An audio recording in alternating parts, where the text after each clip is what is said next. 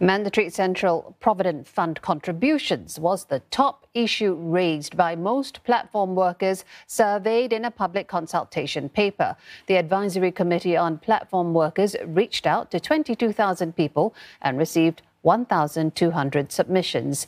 Senior Minister of State for Manpower, Dr. Koh Poh Koon, says 55% of them were in favour of compulsory contributions.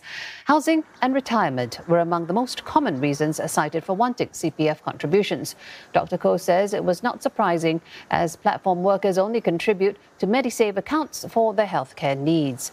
This comes after the committee was convened last year to look into key areas of concern for those in the gig economy. He adds the committee is aware of how platform companies will have to cooperate if CPF contributions were made compulsory. The committee is mindful that if mandatory CPF contributions for platform workers is introduced, platform companies will have to start making contributions. While this will increase their business costs, it is no worse off than any other company employing workers in a similar sector, such as in logistics and transport. Besides, platform companies already contribute CPF for their management executives and administrative staff today.